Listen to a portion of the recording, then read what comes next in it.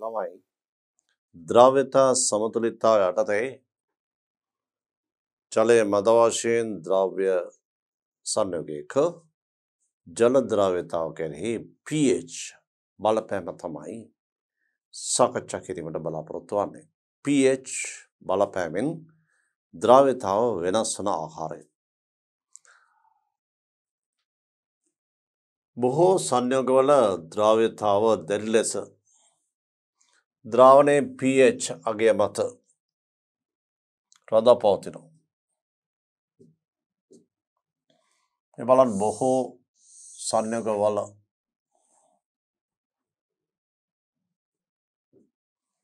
ද්‍රව්‍යතාව දැඩි ලෙස ද්‍රාවණයේ pH අගය මත රඳා පවතී. ඒ කියන්නේ බොහෝ සංයෝගවල ජල ද්‍රව්‍යතාව ද්‍රාවණයේ pH අගය මත රඳා පවතින බව තමයි ඒකෙන් සඳහන් කරන්නේ. මොන වගේ සංයෝගවලද? ජලයේ දිය කළාම ලැබෙනවනේ ඒ සංතෘප්ත ද්‍රාවණය තුල කැටයනය සහ ඇනයනය. ඒ සංතෘප්ත ද්‍රාවණයට ලැබෙන ඇනයනය දුබල අම්ලයකින් ලැබෙන සංයුග්මක බෂ්පයක් නම් ස්ථිර වශයෙන්ම එවැනි ලවණවල ද්‍රව්‍යතාව කෙරෙහි pH එකේ බලපෑමක් තියෙනවා. ද්‍රව්‍යතාව වෙනස් වන pH එක වෙනස් කිරීම. අපි මේ සඳහා නිදසුනක් හැටියට ගමු. මේ බලන්න. calcium fluoride CaF2 CF2 ජලයේ දිය වුණාම කැල්සියම් අයන සහ ෆ්ලෝරයිඩ් අයන සාදන මේ විදිහට. මෙන්න මේ ඍණාරෝපිත අයනය ගැන හිතන්න. ෆ්ලෝරයිඩ්. ෆ්ලෝරයිඩ් අයනය ලැබෙන්නේ HF අම්ලය. HF අම්ලය අයනීකරණය වීමෙන් ලැබෙන අයනය තමයි ෆ්ලෝරයිඩ්. HF කියන්නේ දුබල අම්ලයක් නේ.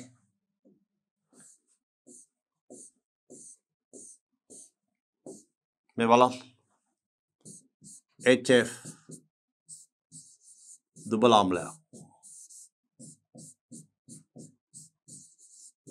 ඉදිරි ප්‍රතික්‍රියාව දිහා බැලුවම HF මාධ්‍යර එච්චාන සපයන නිසා මේ ආම්ලයක් භාගිකව සපයන ප්‍රතිවර්ත ලක්ෂණ තියෙන මෙතන. නිසා දුබල අම්ලයක්. පසු ප්‍රතික්‍රියාව ගත්තොත් ෆ්ලෝරයිඩ් අයනය H අයනත් එක්ක එකතු වෙලා මේක හදනවා HF. ෆ්ලෝරයිඩ් කියන්නේ මෙයාගේ සංයුග්මක බාෂ්පය. ෆ්ලෝරයිඩ් කියන්නේ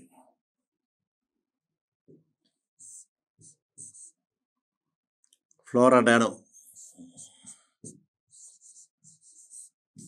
HF වල සංයුග්මක බාෂ්පය. HF කියන්නේ දුබල අම්ලයක්. ඒ අම්ලය අයනීකරණය මේ විදිහට මාධ්‍යයට ලබා දෙනවා H ධන සහ F ඍණ අයන සුළු ප්‍රමාණ. නමුත් පසු ප්‍රතික්‍රියා දිහා බැලුවම ෆ්ලෝරයිඩ් H අයන ගන්නවා ප්‍රෝටෝනීකරණය නම් ෆ්ලෝරයිඩ් අයන H ධන අයන ගන්නවා. ෆ්ලෝරයිඩ් අයන ප්‍රෝටෝනීකරණය නම් H අයන එකතු වෙනවා කියන්නේ ප්‍රෝටෝනීකරණයලා HF දුබල අම්ලය හදනවා. ෆ්ලෝරයිඩ් යනෝ HF වල සංයුග්මක බාෂ්පය. මෙයා බාෂ්පය H අයන ගන්නවනේ ඒක නිසා බාෂ්පය.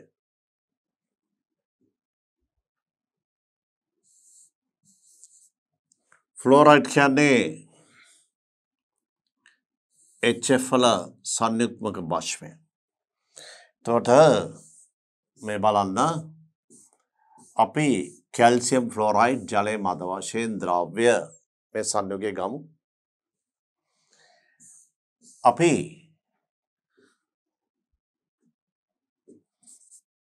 මේ බලන්න ජලය අරගෙන ජලයේ දිය කළා තියෙන කැල්සියම් ෆ්ලෝරයිඩ්. කැල්සියම් ෆ්ලෝරයිඩ් ජලයේ දිය කළා සංතෘප්ත ද්‍රාවණයක් හදලා තියෙන මේ කැල්සියම් ආයන. මේ ෆ්ලෝරයිඩ් ආයන. සංතෘප්ත ද්‍රාවණය.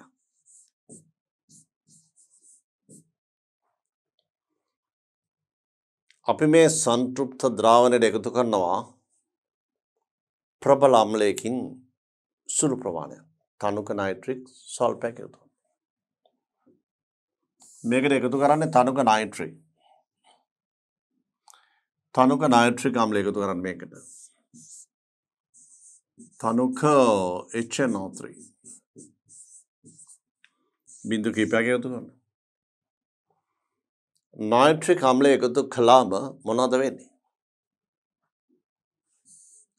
නයිට්‍රික් අම්ලය එකතු කරාම ද්‍රාවණයේ HNO සාන්ද්‍රණය ඉහළ යනවා.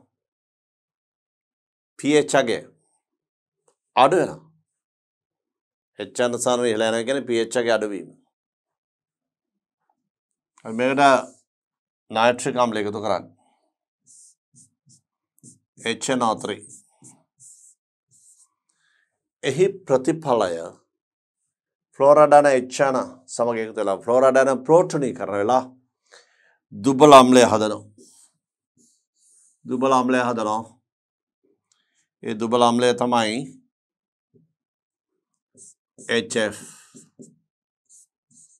HFAQ. මේක දුබල අම්ලයක්. දුබල අම්ලය.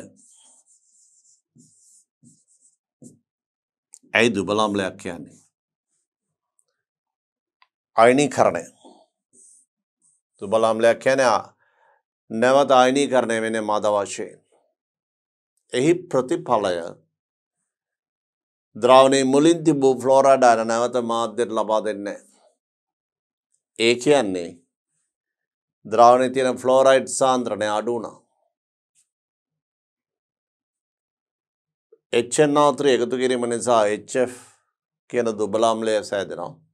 එහි ප්‍රතිඵලය ද්‍රාවණයේ තියෙන ෆ්ලෝරයිඩ් අයන සාන්ද්‍රණය අඩු වෙනවා.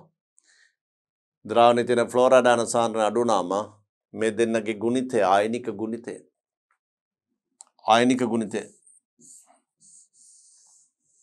ආයනික ගුණිතය.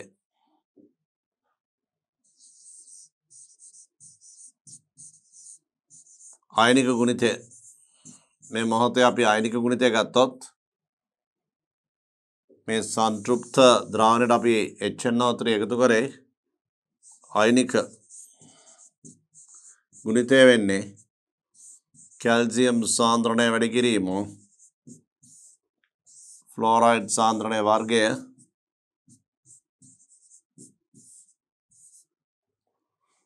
මෙන්න මේ ආයනික ගුණිතය අඩු වෙනවා. ෆ්ලෝරයිඩ් අයන අඩුවීම නිසා ආයනික ගුණිතය අඩු වෙනවා. ආයනික ගුණිතය අඩු වෙනවා කියන්නේ ආයනික ගුණිතය KSP-ට වඩා අඩු වෙනවා. දුබල අම්ලය හැදෙන්නේ. එනිසා ද්‍රාවණයේ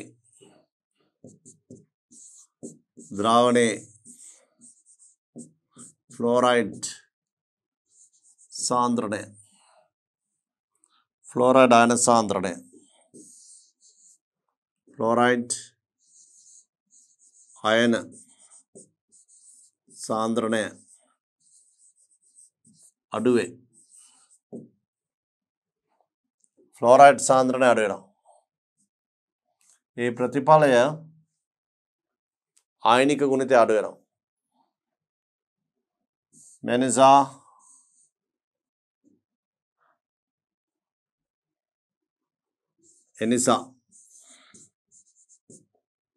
ආයනික ගුණිතය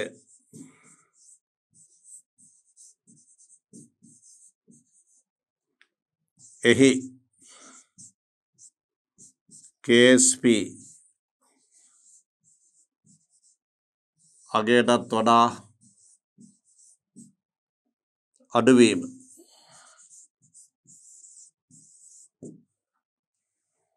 ආයනික ගුණිතය KSP අගයටත් වඩා අඩු වෙනවා. එතන මොකද්ද වෙන්නේ? මේකේ ආයනික ගුණිතය ආයන සාන්ද්‍ර වල ගුණිතය මේ තියෙන පරිදි මේ සමීකරණයේ පරිදි යන ආයනික ගුණිතය KSP අගයටත් වඩා අඩු වුණාම නැවත ද්‍රාවණය සංතෘප්ත වීමට ඒ කියන්නේ අයනික ගුණිතේ KHP යගේ කරා එළඹීමට කැල්සියම් ෆ්ලෝරයිඩ් තව තවත් දිය වෙන පටන් ගන්නවා. තව තවත් දිය වෙන පටන් ගන්නවා. ඒ කියන්නේ අයනික ගුණිතේ KHP යගේට අඩුවීම. එනිසා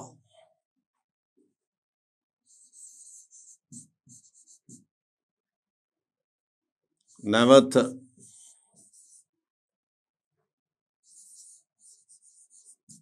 අයනික ගුණිතය KSP අගයට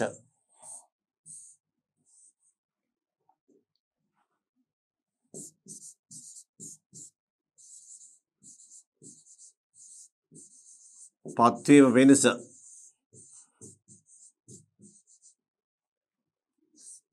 කැල්සියම් ෆ්ලෝරයිඩ්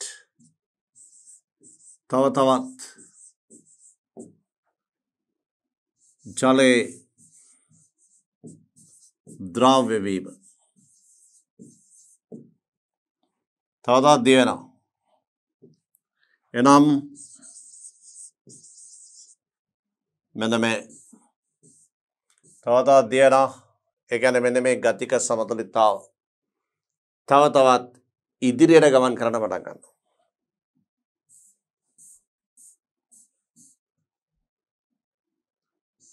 ඉහත ගතික සමතුලිතතාව තව තවත් ඉදිරියට ගතික සමතුලිතතාව තව තවත් ඉදිරියට ගමන් කිරීම.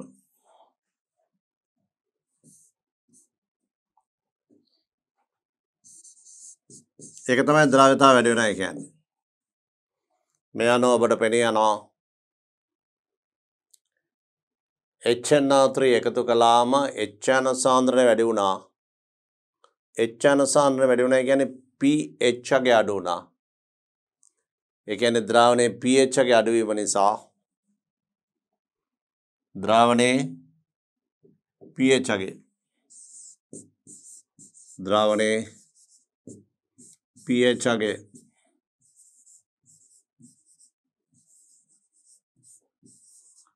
අඩුවීම නිසා කැල්සියම් ෆ්ලෝරයිඩ් වල ජල ද්‍රව්‍යතාව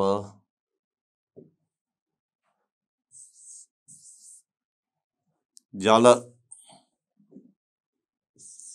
ද්‍රව්‍යතාව වැඩි වේ. ජල ද්‍රව්‍යතාව වැඩි වෙනවා. මේ තියෙන ද්‍රාවණයේ pH එක අඩුවීම නිසා කැල්සියම් ෆ්ලෝරයිඩ් වල ජල ද්‍රව්‍යතාව වැඩි වේ. එතකොට ඒ පැහැදිලි කළේ මේ pH ආචරණයේ බලපෑම. pH වල බලපෑම නිසා ද්‍රව්‍යතාව වෙනස් වීම. මේ ඍණාරෝපිත අයනය දුබල ආම්ලයකින් ලැබෙන දුබල ආම්ලයකින් සෑදෙන සංයුග්මක භස්මය. දුබල ආම්ලයේ සංයුග්මක භස්මය.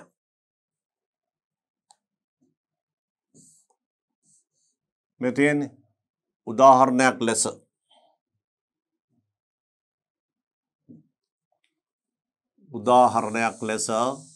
බොහෝ ස්වල්ප වශයෙන් ද්‍රව්‍ය ලවණ වලට අනායනය ඒ කියන්නේ ඍණාරෝපිත අයනය අර ෆ්ලෝරයිඩ් වගේ අනායනය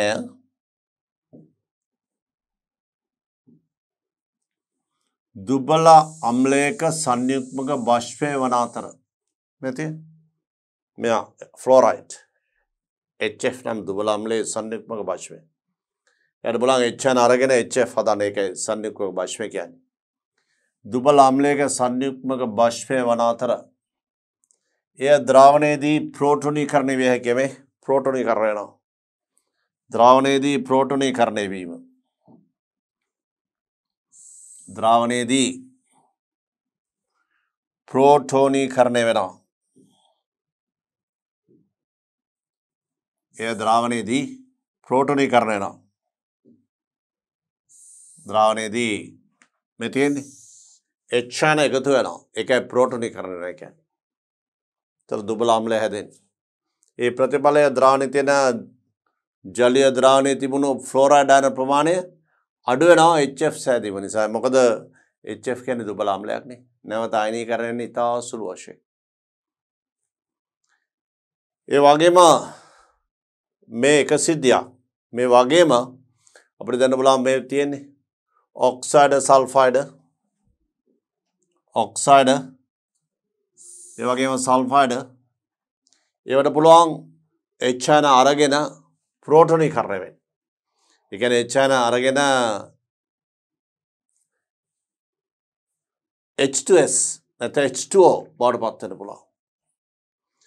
එතකොට මේ ජලයේ මද වශයෙන් ද්‍රව්‍ය සංයෝගයේ ඒ ජලීය ද්‍රාවණයට එක්වන ඇනායනය දුබල අම්ලයකින් ව්‍යුත්පන්න වන සංයුග්මක භස්මයක් නම් අනිවාර්යයෙන්ම අම්ලයක් දැම්මම එයා දුබල අම්ලය වශයෙන් වෙනවා. ඒ ප්‍රතිඵලය ආයන සාන්ද්‍රණය අඩුවීම. එතකොට මේ ලේ චැට්ලේ මූලධර්ම යනවා තව තවත් මේ සමතුලිත ඉදිරියට ගමන් කිරීමෙන් මේ සංයෝගයේ ද්‍රව්‍යතාව වැඩි වෙනවා. ඒ නිසා මේ අපි සඳහන් කරපු ජලයේ මද වශයෙන් ද්‍රව්‍ය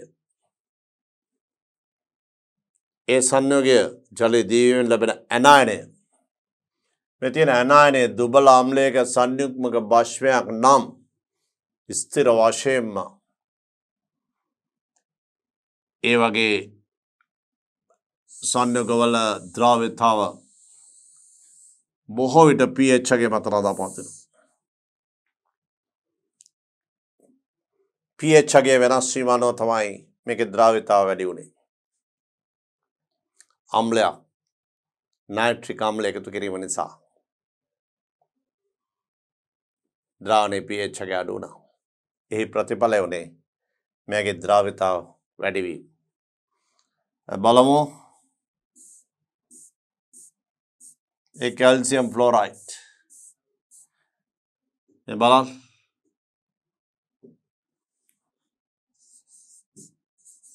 නිදසුන මේ බේරියම් ෆ්ලෝරයිඩ් මේ ජලයේ මද වශයෙන් ද්‍රව්‍ය සංයෝගයක්. බේරියම් ඒ වගේම ෆ්ලෝරයිඩ්.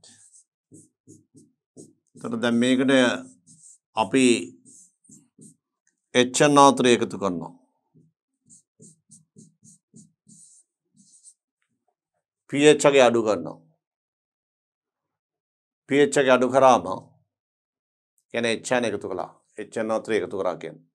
එතකොට මෙයා ප්‍රෝටෝනීකරණය වෙලා HF හදනවා. HF ඒක දුබල අම්ලයක්.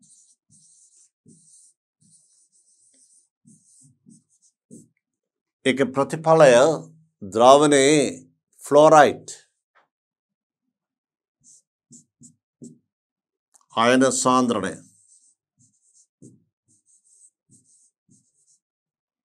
අඩු වෙනවා.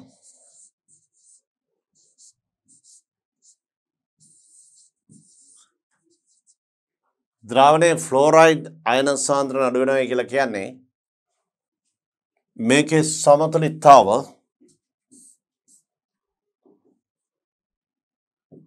එනිසා සමතුලිතතාව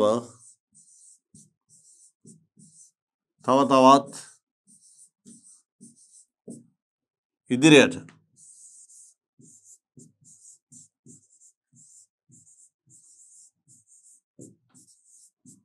සමතුලිතතාව තව තවත් ඉදිරියට ගමන් කරනවා කියලා කියන්නේ ජල ද්‍රව්‍යතාව වැඩි වෙනවා. ජල ද්‍රව්‍යතාව එනිසා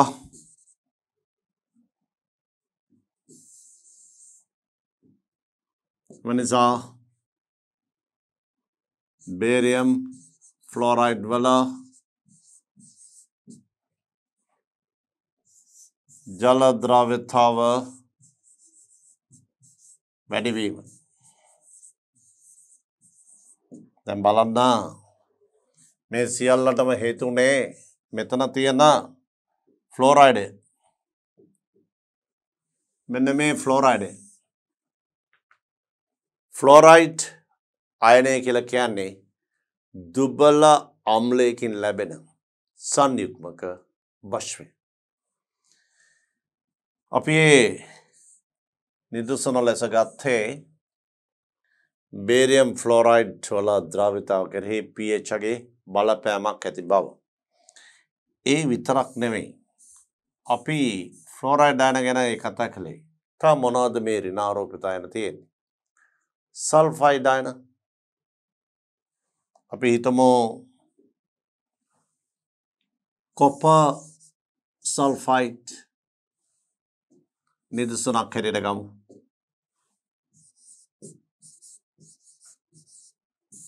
copper sulfide. copper sulfide ජලයේ දෙකලාම මේ වගේ සමතුලිතතාවක් ඇති වෙනවා. cupric ion හා sulfide ion.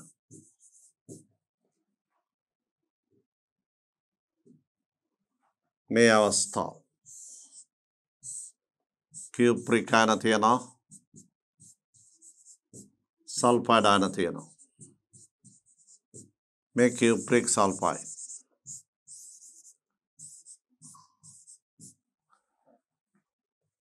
මේ ද්‍රාවණයට අපි එකතු කරනවා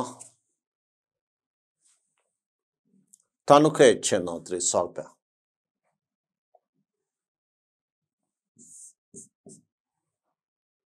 අපි එකතු කරනවා තනුක HCl ස්වල්පයක්. තනුක HNO3 හෝ තනුක HCl එකතු කරනවා. තනුක HCl H ධනායන එකතු කිරීමෙන් ද්‍රාවණයේ pH අගය අඩු කරනවා. H අනුසාරණ වැඩි කරනවා, pH එක අඩු වෙනවා. තනුක HCl එකතු කිරීම. තනුක HCl එක් කිරීම. ඒ කියන්නේ අපි pH අගය අඩු කිරීම. pH එක අඩු කිරීමක් කරේ. දැන් මොනවද වෙන්නේ? ළමයි කියන්නේ. සල්ෆයිඩ් H අනත් එක H2S හදනවා. H2S. H2S ජලීය ද්‍රාවණයක් හදනවා. ඒක දුබල අම්ලයක්. දුබල අම්ලය. දුබල අම්ලය. H2S කියන්නේ දුබල අම්ලය. එහි ප්‍රතිඵලය මොකද්ද? දුබල අම්ලය හැදුනම මේක අයනීකරණය වෙන්නේ ඉතාමත්ම අල්ප වශයෙන්. ද්‍රාවණයේ යම්කිසි සල්ෆයිඩ් අයන ප්‍රමාණයක් තිබුණා. මේ HCl එකතු කිරීම නිසා මෙන්න මේ අණු සෑදුනා. ඒවා නැවත අයනීකරණය ඉතාමත්ම අල්ප වශයෙන්. ඒ නිසා ද්‍රාවණයේ සල්ෆයිඩ් අයන සාන්ද්‍රණය තිබුණු ප්‍රමාණයට වඩා අඩු වෙලා තියෙනවා. තිබූ ප්‍රමාණයටත් වඩා අඩු වෙලා තියෙනවා.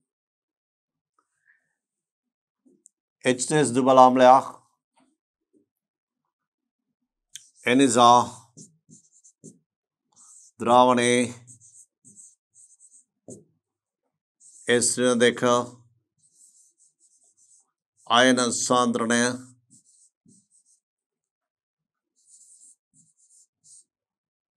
අඩු වේ. සල්ෆයිඩ් අයන සාන්ද්‍රණය අඩු වෙනවා. ඒ නිසා ආයනික ගුණිතය මේ නිසා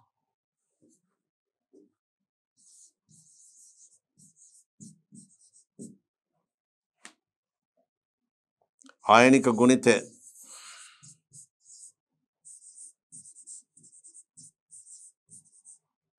ගුණිතය එනම්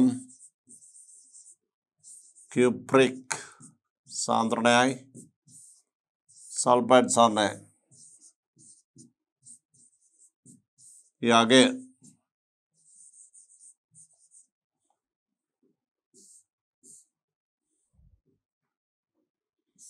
KSP copper sulfide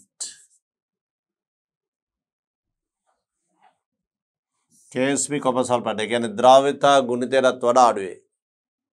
මේ තේන්නේ සල්ෆයිඩ් සාන්ද්‍රණය අඩු වෙනවා.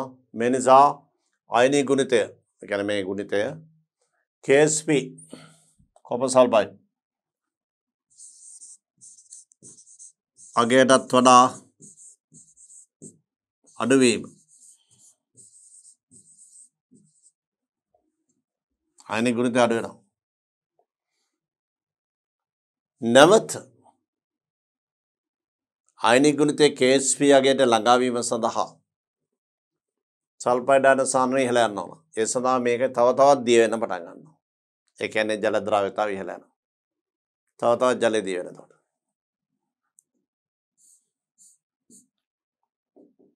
දැන් අපිට කියන්න පුළුවන් KSP අගයටත් වඩා අඩු වෙනවානේ. ඒ නිසා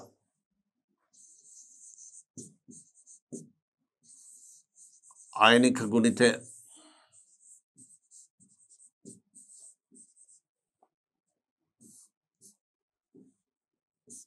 KSP copper sulfide KSP copper sulfide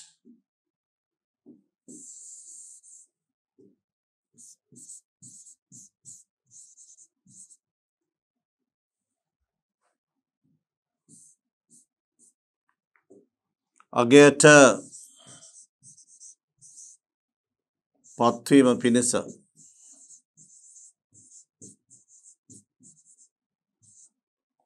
පත්වීම පිණිස ඉහත සමතුලිතතාව තව තවත් ඉදිරියට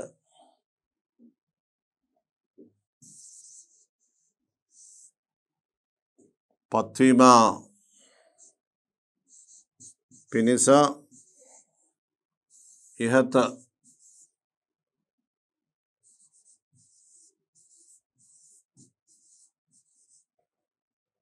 සමතුලිතය තව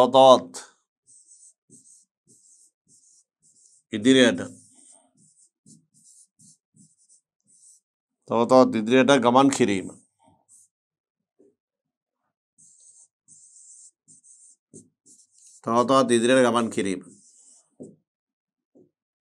තොර බලන්න වෙච්ච දේ දැන් මේකේ ආයනික ගුණිතය KSP අගයට ළඟාවීම සඳහා මේ සමතුලිතය තව තවත් ඉදිරියට ගමන් කරන්න සිද්ධ වෙනවා. තව තවත් ඉදිරියට ගමන් කිරීම නිසා ඒ කියන්නේ copper sulfide තව තවත් ජලය දිය වෙනවා. ඒ නිසා ජල ද්‍රාව්‍යතාවය ඉහළ යනවා. ඒ නිසා CuS වල copper sulfide වල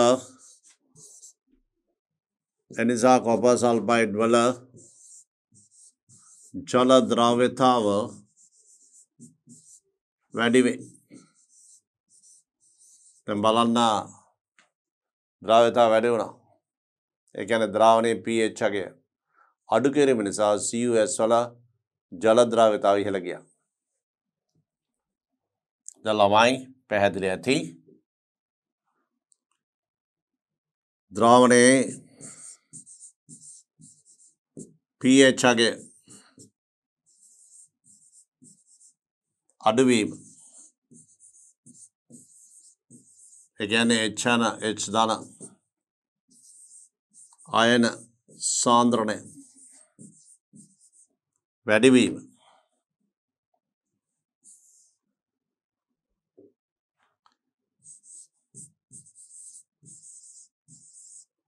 ද්‍රාවණයේ pH එක අඩුවීම නැත්නම් H සාන්ද්‍රණය වැඩිවීම නිසා H සාන්ද්‍රණය වැඩිවීම නිසා copper sulfide වල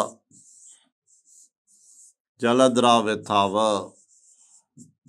වැඩි වේ.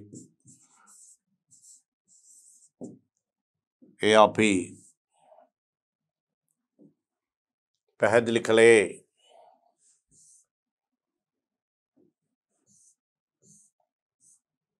ද්‍රාව්‍යතාව කෙරෙහි pH අගය බලපාන ආකාරය. කැල්සියම් ෆ්ලෝරයිඩ් ගැන පැහැදිලි කළා. ඒ වගේම බේරියම් ෆ්ලෝරයිඩ් ගැන පැහැදිලි කළා. ඒ වගේම කොපර් සල්ෆයිඩ් ගැන පැහැදිලි කළා. කොපර් සල්ෆයිඩ් ද්‍රව්‍යතාව වැඩි වෙන බව. මේ බලන්න අපි මේකට ගමු තව නිදසුනක් ෆොස්ෆේටයක්. අපි ගමු කැල්සියම් ෆොස්ෆේට් නිදසුනක් කැල්සියම් ෆොස්ෆේට්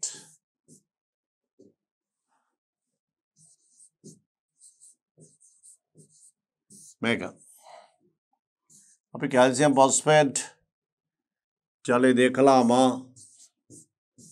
මේ වගේ ගතික සමතුලිතතාවක් ඇති වෙනවා.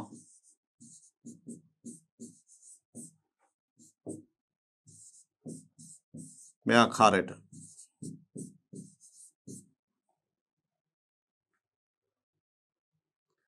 දැන් මේ කැල්සියම් ෆොස්ෆේට් ජලය දීවි ඇති අවස්ථාවක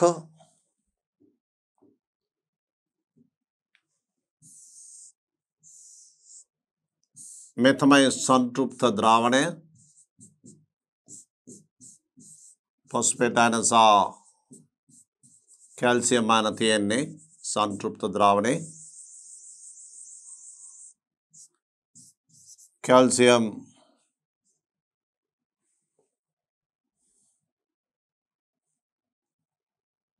ෆොස්ෆේට් ගණය මේකට අපි එකතු කරනවා තනුක නයිට්‍රික් අම්ලය නැත්නම් තනුක HCl. මේ බලන්න තනුක HCl එකතු කළාම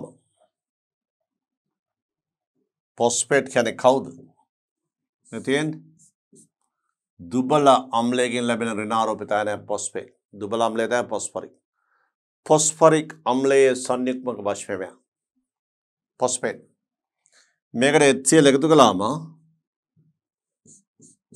අනිවාර්යයෙන්ම මෙයා HCl අරගෙන ෆොස්ෆරික් අම්ලය හදනවා. මේක දුබල අම්ලයක්.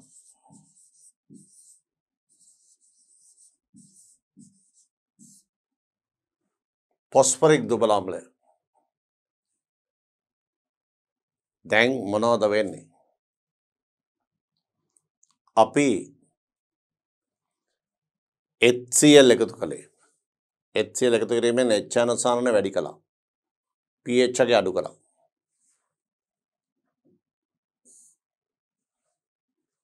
සෑදුනේ දුබල අම්ලය ෆොස්ෆරික්. ඒක අයනීකරණයනේ මද වශයෙන්. තිබුණු ෆොස්ෆේට් ආයන ප්‍රමාණයටත් වඩා අඩු ෆොස්ෆේට් ආයන ප්‍රමාණයක් දැන් ද්‍රාවණයේ පවතින්නේ. හේතුව මෙයයි තාමත්ම දුර්වල අම්ලයක් නිසා. අවසාන ප්‍රතිඵලය වන්නේ ද්‍රාවණයේ ෆොස්ෆේට් ආයන සාන්ද්‍රණය අඩු වීම. ෆොස්ෆරික් දුබල අම්ලයක් එනිසා ද්‍රාවණයේ ෆොස්ෆේට් අයන සාන්ද්‍රණය අඩුවීම. මේක දුබල අම්ලයක්නේ. ද්‍රාවණයේ ෆොස්ෆේට් අයන සාන්ද්‍රණය අඩු වෙනවා. H3PO4 දුබල අම්ලය. මේක දුබල අම්ලය නිසා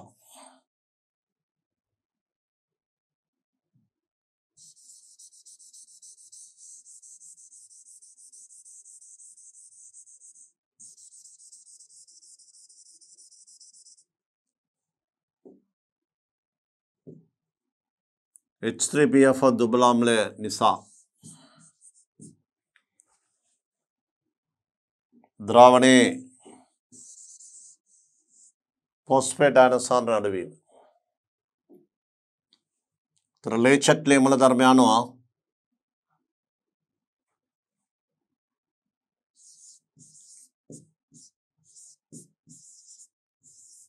ලේචට්ලය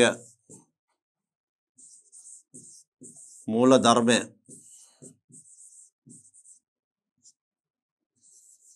අනුව දැන් ෆොස්ෆේට් අයන සාන්ද්‍රණය අඩු වුණාම ලේචට්ලේ මූල ධර්මය අනුව මේ බලන්න ෆොස්ෆේට් සාන්ද්‍රණය අඩු වුණාම ලේචට්ලේ මූල ධර්මය අනුව සමතුලිතය තව තවත් ඉදිරියට ගමන් කරනවා. ලේචට්ලේ මූල ධර්මය අනුව සමතුලිතය තව තවත් ඉදිරියට ගමන් කිරීම.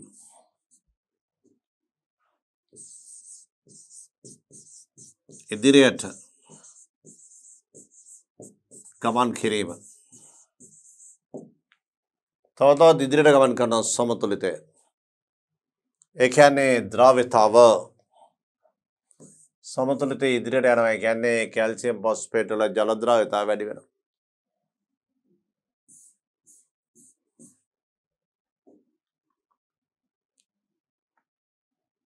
එනිසා calcium phosphate වල ජල ද්‍රව්‍යතාව වැඩි වේ. දැන් බලන්න අපි HCl එකතු කරේ ද්‍රාවණයේ pH එක වෙනස් කළා. එනම් ද්‍රාවණයේ pH එක අඩු කිරීම නිසා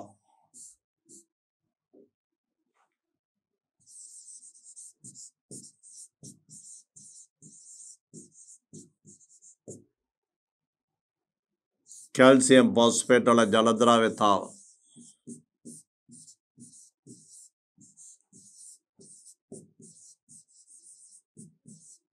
වැඩි වුණි. ජල ද්‍රව්‍යතාව වැඩි වුණා.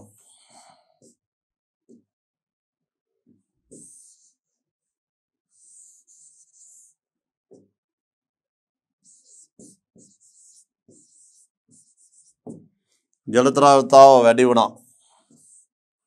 බලන්න ඒ ගත්තේ කැල්සියම් ෆොස්ෆේට්. කැල්සියම් ෆොස්ෆේට් ගත්තේ. දැන් බලන්න අපි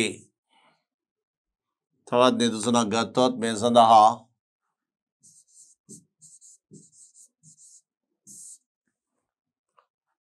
oxalate calcium oxalate මේ තියෙන්නේ ඒකේ සමතුලිතතාව oxalate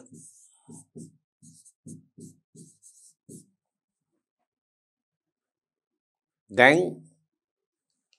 calcium oxalate දියුණු මේ තියෙන සංතෘප්ත ද්‍රාවණයක් මේ බලන්න.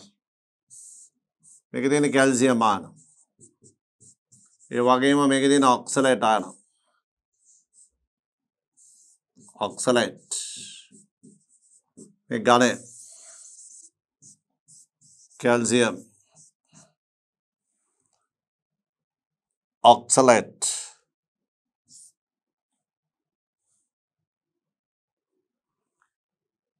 C2O4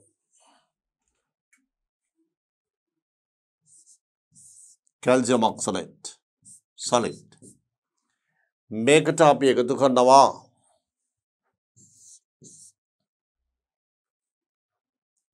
HNO3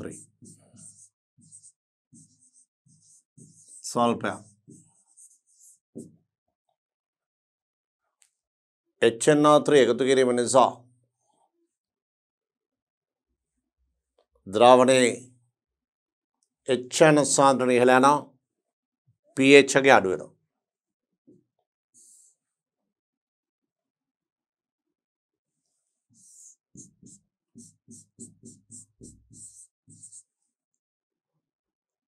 ඒ ප්‍රතිඵලය ඔක්සලික් අම්ලය සෑදීම. දැන් බලන්න ඔක්සලික් අම්ලය මේක දුබල අම්ලයක්. දුබල අම්ලය. දැන් බලන්න ද්‍රාවණයට අපි HCl හෝ නයිට්‍රික් අම්ලය එකතු කළාම ඔක්සලේට් අයන ඔක්සලික් ලෙස වෙන් වෙනවා. මේක දුබල අම්ලයක් නිසා නැවත ද්‍රාවණයට ඔක්සලේට් අයනෙන් ඉතා අල්ප ප්‍රමාණයක්. ඒ කියන්නේ තිබුණු ඔක්සලේට් අයන ප්‍රමාණයටත් වඩා අඩු ප්‍රමාණයක් දැන් තියෙන්නේ මේ නයිට්‍රික් එකතු කරලා පස්සේ. වෙනත් විදිහකින් කියනවා නම් ඔක්සලේට් අයන සාන්ද්‍රණය ද්‍රාවණය අඩු වුණා. ඒ ප්‍රතිඵලය වෙන්නේ මේකේ සාන්ද්‍රණය අඩු වුණාම ලේචට්ලිය මූලධර්මය අනුව තව තවත් මේ සමතුලිතය ඉස්සරහට යනවා. තව තවත් සමතුලිතය ඉස්සරහට යනවා. ඒ කියන්නේ ද්‍රාව්‍යතාව වැඩි වෙනවා. ඔක්සලේට් අයන සාන්ද්‍රණය අඩු වෙනවා. නිසා සමතුලිතතාව තව තවත් ඉදිරියට ඒ කියන්නේ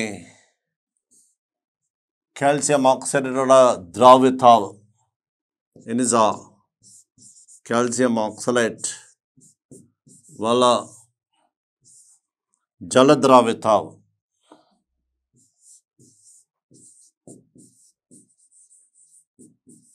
වැඩි වේ. බලන්න pH අගය වෙනස් කිරීමෙන්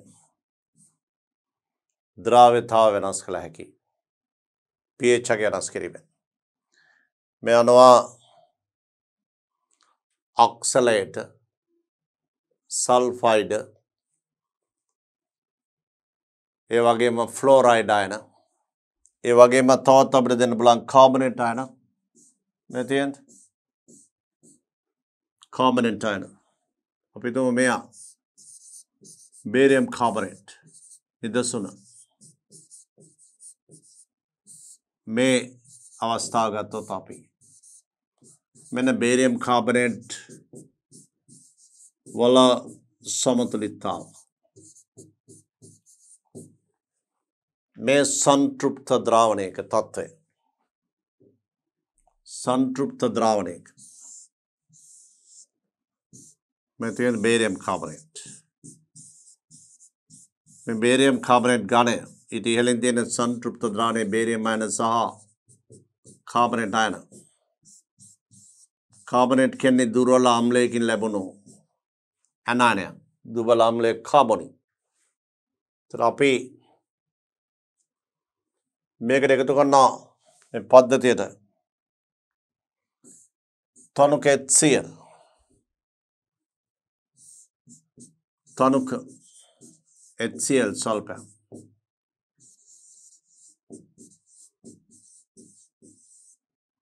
තනුක HCl එකතු කළා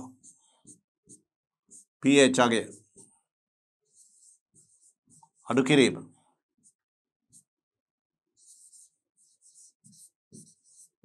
pH අගය අඩු කරනවා pH අගය අඩු කරනවා.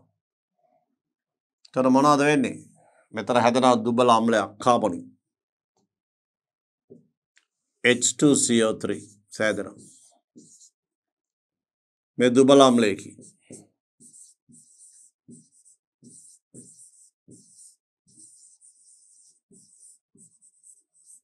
දුබල අම්ලයක්. එනිසා නැවත මාධ්‍යය කාබනේට් අයන ඉතා සුළු ප්‍රමාණයක්. ඒ කියන්නේ ළමයි ද්‍රාවණයේ කාබනේට් අයන සාන්ද්‍රණය අඩු වෙන මේ තත්ත්වයට තේ. තිබූ ප්‍රමාණයටත් වඩා අඩු වෙනවා. දියවැල යම් ප්‍රමාණයක් තිබුණානේ මේ ද්‍රාවණේ. ඊටත් වඩා අඩු වෙනවා දැන්. ඒ නිසා කාබනේට් අයන සාන්ද්‍රණය මනිසා කාබනේට් අයන සාන්ද්‍රණය අඩු වෙනවා. තොර සමතුලිතය ඉස්සරහට යනවා. එනිසා ඉහත සමතුලිතය තව තවත් ඉදිරියට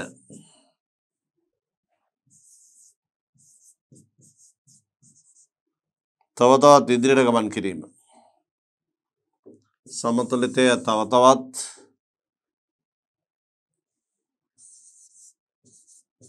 ඉදිරියට ගමන් කිරීම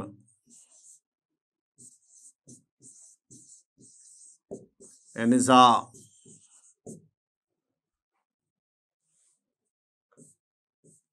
බේරියම් කාබනේට් වල ජල ද්‍රාව්‍යතාව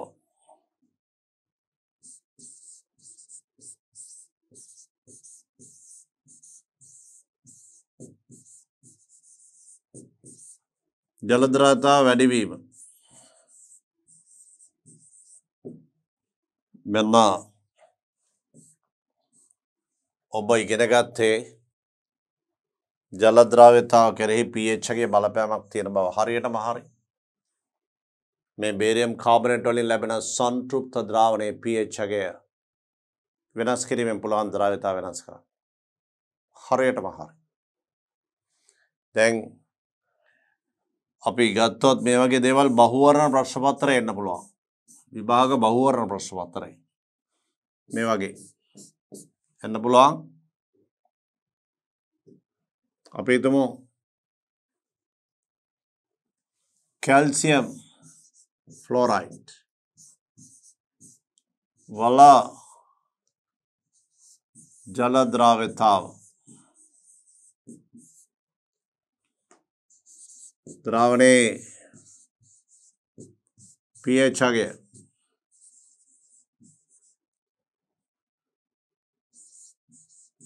වෙනස් කිරීමෙන්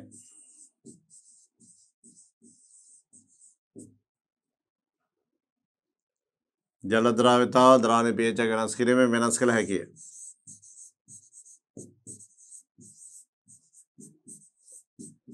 ඒ කියන්නේ කැල්සියම් ෆ්ලෝරයිඩ් වල ජල ද්‍රව්‍යතාව අපිට පුළුවන් අපි ඉගෙන ගත්තනේ මේක ජල ද්‍රව්‍යතාව pH එක වෙනස් කිරීමෙන් අපි හිතමු pH එක අඩු කරයි කියලා pH එක අඩු කරත් ඒ කියන්නේ HCl නයිට්‍රික් වගේ අම්ලයක් එකතු කරාම එතකොට මේකේ තියෙන ෆ්ලෝරයිඩ් අන HF ලෙස ඉවත් වෙනවා. ඒතර ෆ්ලෝරයිඩ් අන සාන්ද්‍රණය අඩු වෙනවා තව තව දිය වෙන පටන් ගන්නවා. ද්‍රාවණයේ pH එක වෙනස් කිරීමෙන් ද්‍රාවණයේ pH එක වෙනස් කිරීමෙන් වෙනස් කළ හැකියි. මේ ප්‍රකාශනය හරි විභාගයේදී පළවන දෙවන ප්‍රකාශනය යටතේ මේ වගේක් ලැබුණොත් මේ පළමු ප්‍රකාශනය හරියටම හරි. ඇයි එහෙම වෙන්නේ? ද්‍රව්‍යතාව වෙනස් කිරීම කරන්න පුළුවන් ඇයි? ඒකට හේතුව තමයි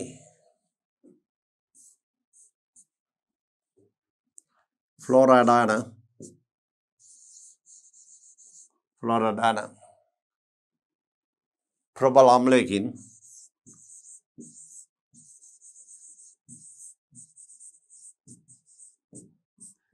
HF ලෙස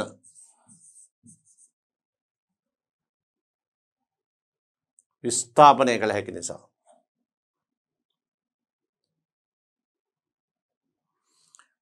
ෆ්ලෝරයිඩ් අයන ප්‍රබල අම්ලයක් හා ප්‍රතික්‍රියා වීමෙන් HF යන දුබල අම්ලය සාධන නිසා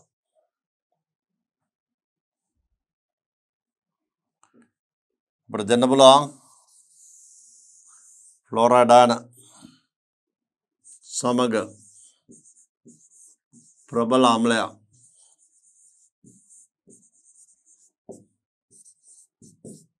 ක්‍රියා කිරීමෙන්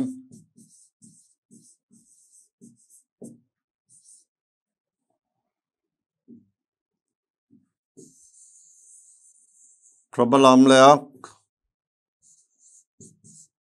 ක්‍රියා කිරීමෙන්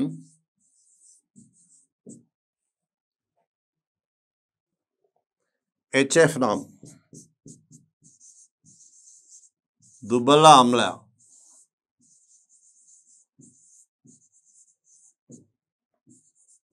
සාධන නිසාය. හරියටම හරි.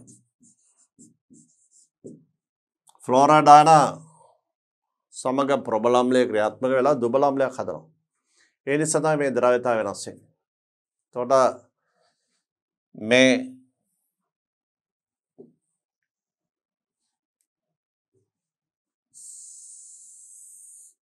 ප්‍රකාශය නිවැරදි. එතකොට කැල්සියම් ෆ්ලෝරයිඩ් වල ජල ද්‍රව්‍යතාව pH එක වෙනස් කිරීමෙන් වෙනස් කරන්න පුළුවන්. ඒකට හේතුව තමයි මේ කිව්වේ. වෙනස් වෙන්නේ ෆ්ලෝරයිඩ් අන HF ලෙස විස්ථාපනය වන නිසා. පළනවාගන්තිය දෙවනවාගන්තිය කියලා ගත්තොත් පළනවාගන්තිය දෙවනවාගන්තිය වගේම පැහැදිලි කරනවා.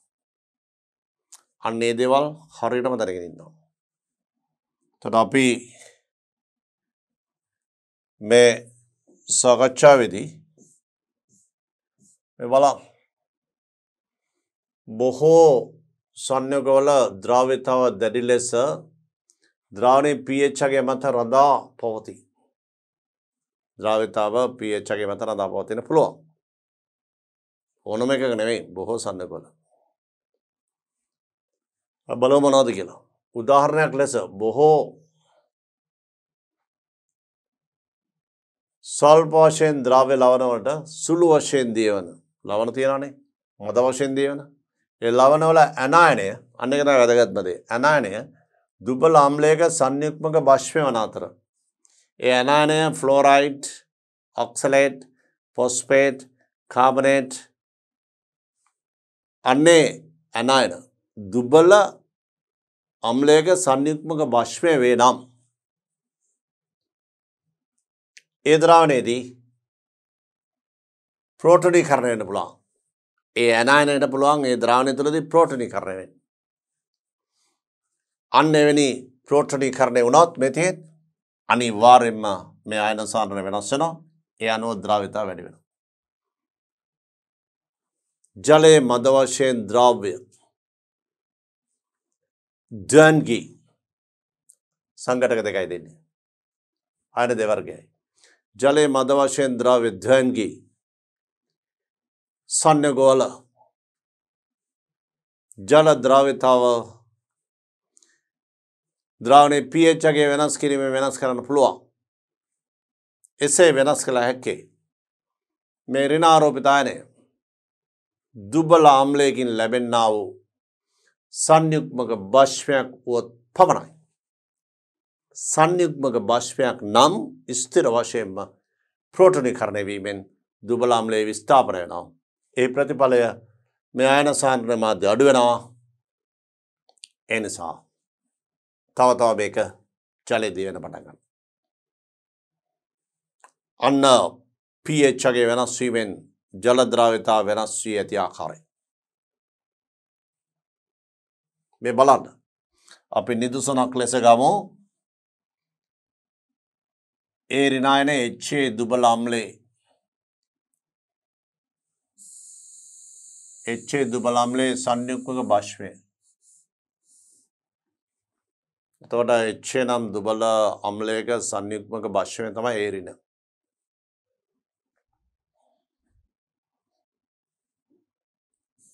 මේ බලන්න.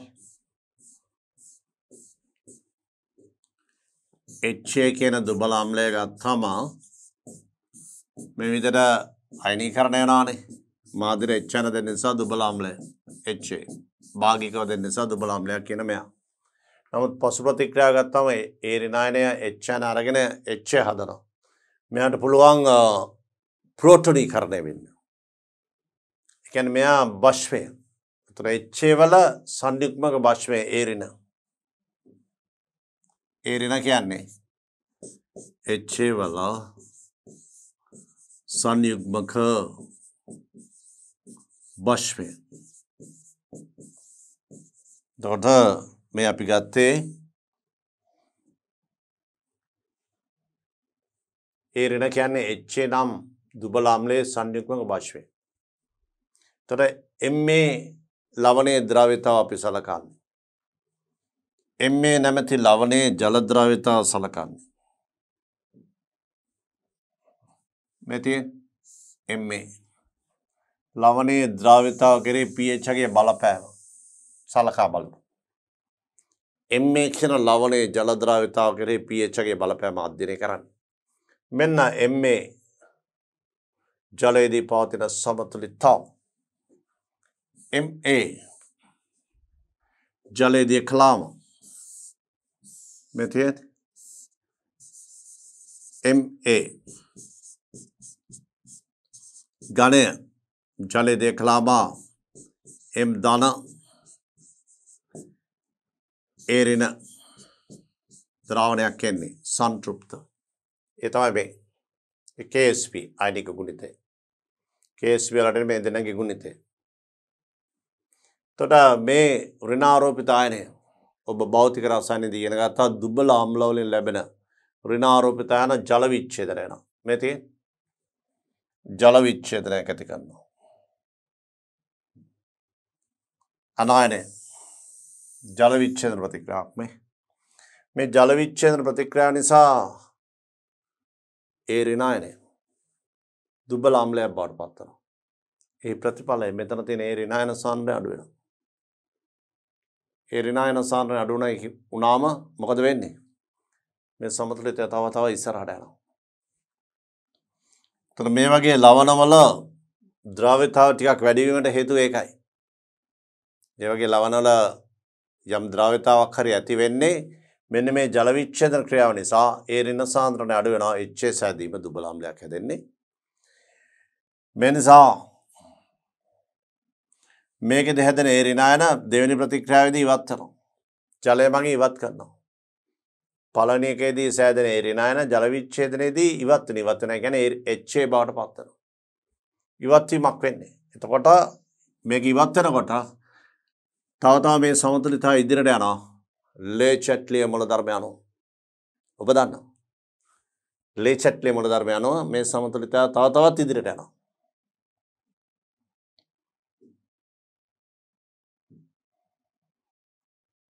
මෙතෙත්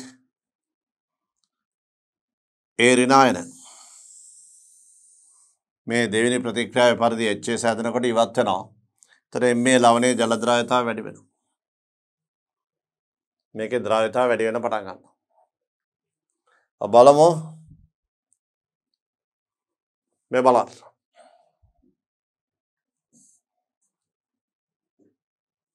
නිදසුනක් ලෙස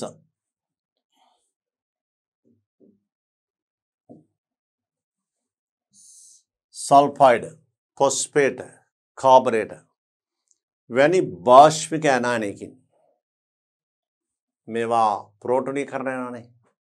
ඒ නිසා මේ ඇනායන දුබල අම්ල වලින් සෑදුනා වූ සංයුක්මක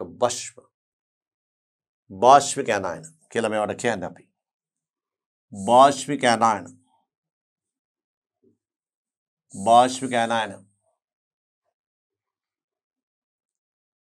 තොට මේ බාෂ්පික ඇනායන වලින් සෑදුණු අල්ප වශයෙන් ජලයේ ද්‍රව්‍ය ලවණයක් ගත්තොත් ඒ ලවණවල අනිවාර්යයෙන්ම ද්‍රව්‍යතාව ජල ද්‍රව්‍යතාව ද්‍රවණයේ pH ගේ මත රඳා පවතිනවාමයි. සල්ෆයිඩ්, ෆොස්ෆේට්, කාබරේට වැනි බාෂ්පික ඇනායනකින් යුත් ස්වල්ප වශයෙන් ද්‍රව්‍ය ස්වල්ප වශයෙන් ද්‍රව්‍ය ලවණයක අපි මෙතෙක් කළා සාකච්ඡා කළා පුරෝගතනය කළා ද්‍රව්‍යතාව වැඩි වෙනවා. ද්‍රව්‍යතාව වැඩි වෙනවා. HN සාන්ද්‍රණය වැඩි කළොත් ද්‍රව්‍යතාව වැඩි වෙනවා. ද්‍රාවණයට ප්‍රබල අම්ලයක් එකතු කළහොත් බලන්න වෙන දේ. ප්‍රබල අම්ලයක් එකතු කළාම මෙන්න මේ සල්ෆයිඩ්, ෆොස්ෆේට්, කාබරේට ප්‍රෝටෝනීකරණය වෙනවා. ඒවා ප්‍රෝටෝනීකරණය වෙනවා.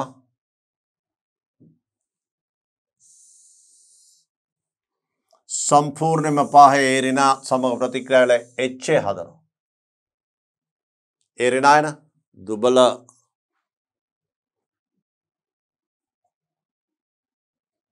මේ ජලයේ මද වශයෙන් ද්‍රව්‍ය ලවණයේ තිබුණේ දැන් මෙතන දුබල අම්ලයෙන් සෑදෙන ඍණායනයේ තිබුණ ඒ ඍණ එතකොට ප්‍රබල අම්ලය දැම්මම මෙයා HA බවට පත් වෙනවා. අපි දැම්මේ HNO3. අපි දැම්මේ HNO3. දැම්මම තනුක HNO3 දැම්මම HA බවට පත් වෙනවා. HA එතෙන් HA සාධන. HA කියන්නේ දුබල අම්ලයක්. මේක දුබල අම්ල. HA කියන්නේ දුබල අම්ලයක්. ඒ ප්‍රතිඵලය මේ පද්ධතියේ ඒ ඍණායන සාන්ද්‍රණය අඩු වෙනවා. ඒ ඍණායන සාන්ද්‍රණය අඩු වෙනවා කියන්නේ ආයනික ගුණිතයේ විශාලත්වය අඩු වෙනවා. මෙන්න ආයනික ගුණිතය. මේ දැනගේ ආයනික ගුණිතය KSP. ප්‍රකාශනයටම සමාන ආයනික ගුණිතය. එතකොට ඒ ඍණ සාන්ද්‍රණය අඩු වීම නිසා ආයනික ගුණිතය අඩු වෙනවා. ආයනික ගුණිතය අඩු වුණාම නැවත ඒ ආයනික ගුණිතයේ KSPට ළඟා වීම සඳහා මේ ලවණය ජලයේ තව තවත් දී විය යුතුයි. මෙතෙන් ලේ චට්ලිය මූලධර්මය අනුව ලේ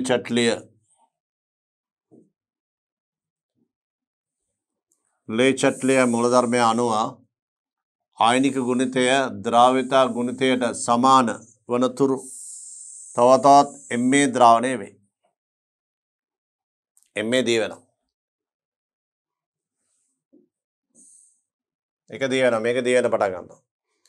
එයින් ආම්ලික pH අගය විසින් ඒ කියන්නේ මාධ්‍යයේ H හේතු කොටගෙන ඇනායනයේ දුබල අම්ලයක සංයුග්මක භාෂ්මය ඇනායනයේ දුබල අම්ලයක සංයුග්මක භාෂ්මය වන්නා වූ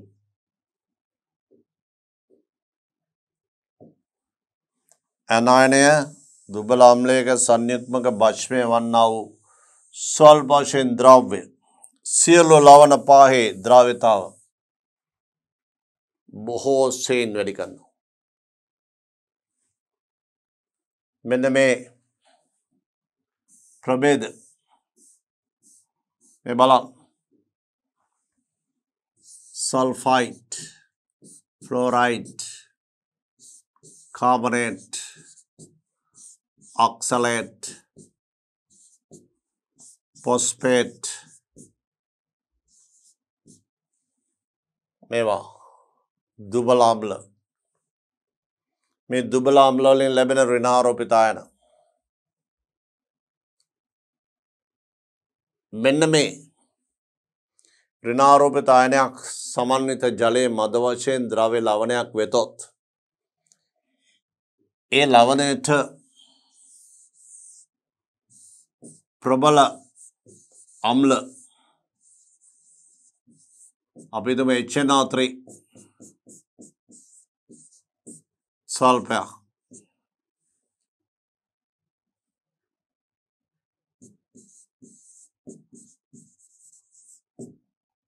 දැම්මම මේවා සෑදෙනවා H2S HF කාබොනික් oxalic phosphoric මේ දුබල අම්ල හැදෙනවා. මේ සේරම දුබල අම්ල.